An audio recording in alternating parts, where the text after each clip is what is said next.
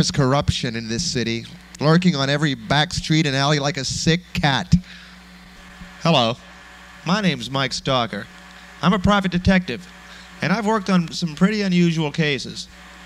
Before the case I'm about to recount for you is through, one victim lies dead, murdered at the Mission Rock. There is danger at Mission Rock.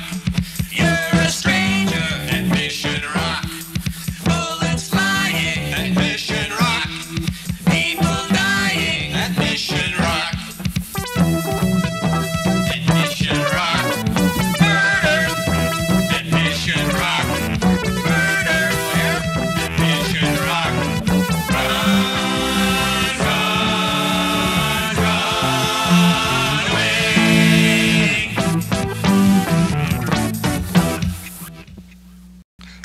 You get to see the seamy side of people in this business.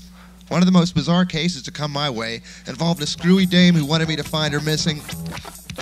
Well, maybe I'm getting ahead of myself.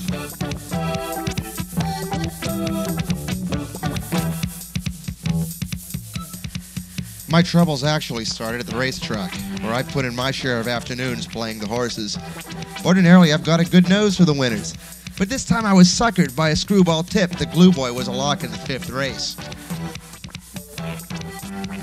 After Glue Boy lost his win coming around the stretch, I'd blown $50 to the track, but that wasn't what was bothering me. I still owed my bookie a couple of G's, and I'd been counting on Glue Boy's 30-to-1 odds to put me back in the chips and pay off my debt. I decided to keep a low profile for a while until I could scrape together the dough. I deployed to the Mission Rock Resort. This was one place where my credit was still good and the Irish coffees were strong.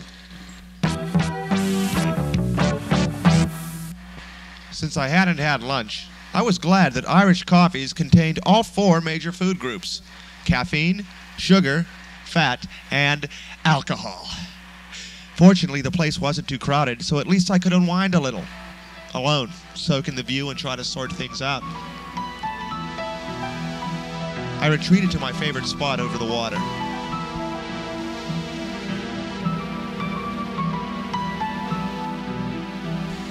Even the shipyards were lovely. My spirits seemed to be improving. You can imagine my horror when I spied that slimy bookie and his trained gorilla walking in the joint. I'm not usually taken aback by unscheduled meetings, but this didn't seem to be the right time to discuss business. I tried to dodge them.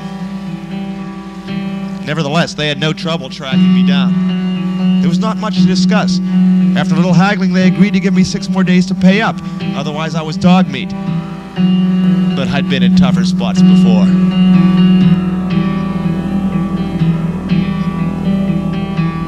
Early the next day, I stopped by my office to see what the mail offered. Quite frankly, work had been a little scarce lately, and today the post office wasn't cooperating. To make matters worse, I had a hangover that was making me feel like part of my brain was missing. What I needed was some walk-in business. A client with an expensive problem. I smelled the cheap perfume even before I heard the click of her high heels walking down the hall. By the time she walked in the door, the room smelled like backstage at Big Al's on a Saturday night. This gal was definitely trouble, but this wasn't the time to be choosy about clients. I asked how I could assist her. She said her name was Bernice and she was missing a necklace of genuine pearls. She was told it was worth $23,000. She wanted it back. This case required the strictest confidence. The pearls had been a gift from her husband, a violently jealous man who would never forgive her if he found out the necklace was missing. She was sure he would kill her if he found out she was having an affair. The last time she remembered seeing her necklace was also the last time she was with her lover, Emil.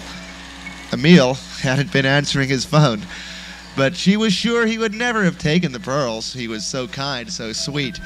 The photo she showed me didn't leave me with much doubt about this character, so this was Loverboy. Bernice didn't even blink when I told her my fee was $500 plus expenses. She reached into her purse like a kid going for popcorn at the pictures.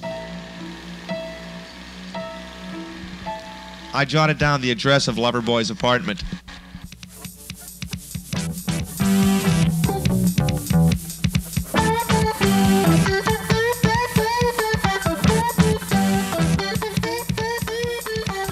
Within a short while, I was headed to the Tenderloin to investigate Romeo's residence, a Fleabag hotel.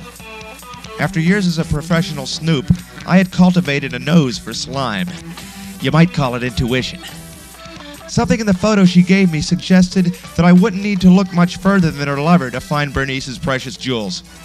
As I walked through the lobby of this rundown flophouse, I was fortunate enough to run into a neighbor of his, a nice home-cooked dish. It was the work of a moment for me to get some information out of her about little Emil's whereabouts. She could keep a secret as well as Herb Cain. The way her eyes lit up when I mentioned this guy showed that her feelings for him were more than neighborly. She'd just seen him leaving, with his suitcase, 10 minutes earlier, and he had mentioned something about family troubles in L.A.